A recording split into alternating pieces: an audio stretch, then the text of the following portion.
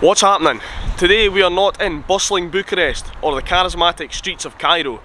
No, today we are in somewhere that is a bit worse. I'm in Clune Park, Glasgow, which is often nicknamed Scotland's Chernobyl, and I'm happy to say that it's not radioactive and nor is it controlled by the Russians. It is just, however, a bit of a dump.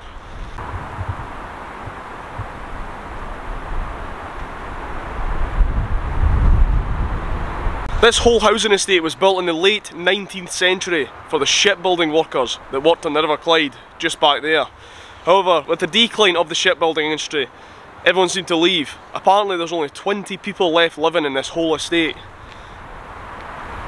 The council would like to pull the whole place down, but they can't pull it down if there's people still living here. But as you can see, most of it is abandoned. And I thought we'd just take a look and see what realistically Chernobyl would look like if it was in Scotland.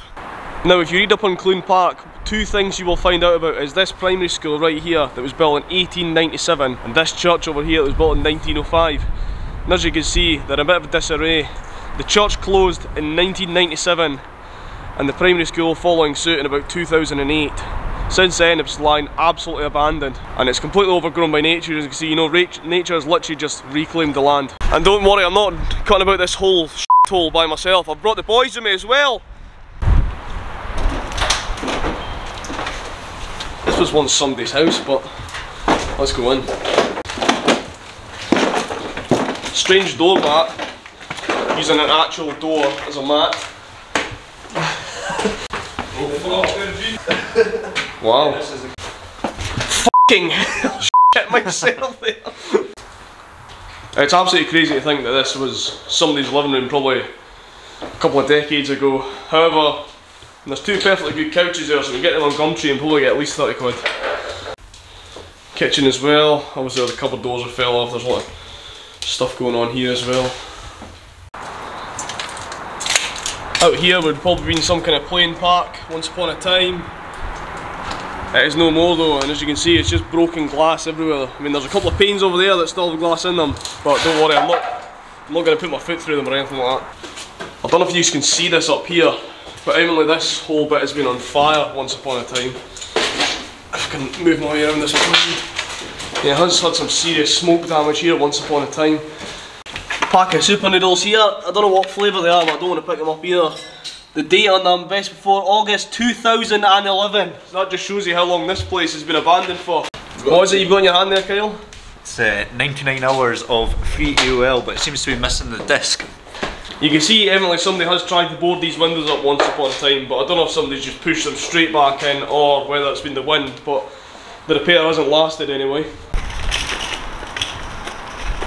Who's getting pushed down that hill on that then? Hooray! As I was saying before, this is the church and it's all quite heavily boarded up with metal boards now, so I don't know if there's actually a way in at all or not. It might be around the back, we'll explore that later on though. This one behind me is one of the better looking buildings. I don't know if anybody still lives there or not, but it's definitely one of the better looking ones. All the windows are still intact.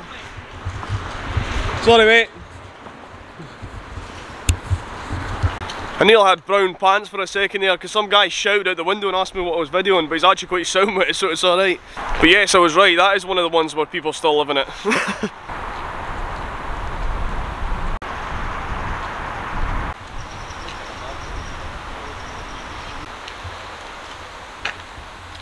This is all evidently suffered some fire damage as well in this building here.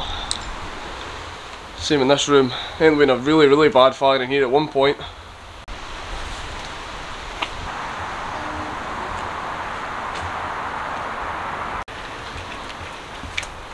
What do you think, Murray? The light's still on here. Is there? There's some tribal artwork written on the walls of this one we're going into right now. Again, fire damaged. Seems to be everything around here is fire damaged. Some more doors that have been boarded up here, so Emily try to keep folk out. Because this ply looks fairly fresh.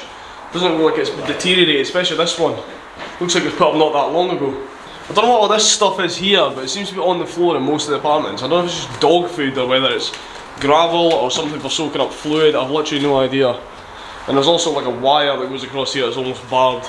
Yeah, I don't think I'm going to bother going in there. Maybe some kind of obstacle course to get in there.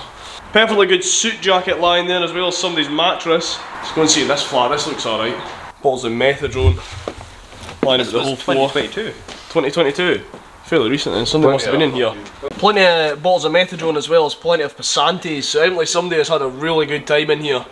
And evidently whoever lived here or lives here now is evidently DVD daft. It's got plenty of DVDs lying about everywhere that you can help yourself to. Boys. Plenty of random stuff in here as well. He's also got an Xbox 360 controller, but I don't see an Xbox 360. He does have the controller however. Smells really, really strongly of weed in here as well. Nice flower decoration though. It's quite sad to think how low, you know, you must come to in your life where you just, you know, squat or live in somewhere like this and take methadone or other hard drugs such as heroin, and you know, it's quite sad to think getting to that point where that is really how you go about. Quite a shame. It just shows you how well built these kind of places were when they were built in the late 19th century. Like, look at the thickness of that wall.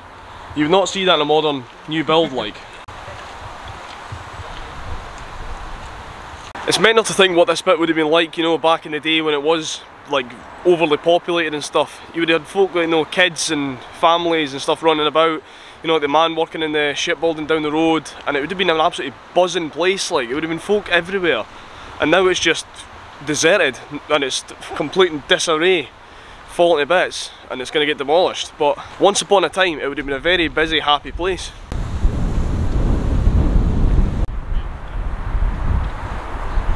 Plus this is a big old place, this. There's 400 flats in 45 4-storey tenement buildings here. It's quite big, like, when you factor it all in.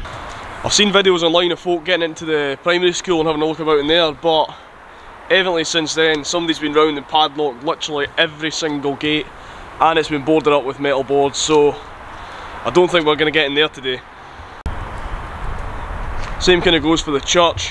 It's all boarded up as well, but we're going to have a look around the back and see if we can get in any other way.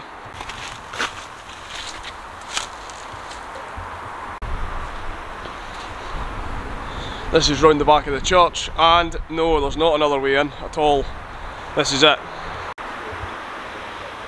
These ones behind me now look like they also could be more likely to be inhabited than any of the rest of the ones. They look a bit nicer, obviously windows still intact and stuff like that as well. Here we have the local corner shop as well, Tony's licensed grocer. Emily, he's been shut for a few years as well. Well, I'm not surprised, hardly going to be any business.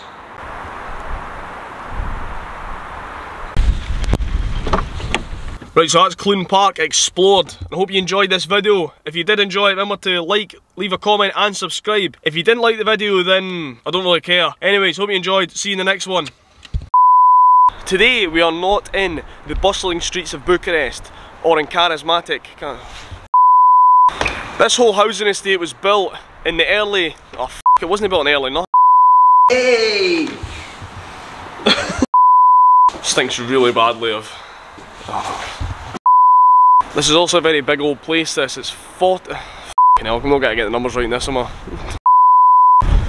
Right, so that's Clune Park F***ing hell. Right, so that's Clune Park Oh, can't even speak properly.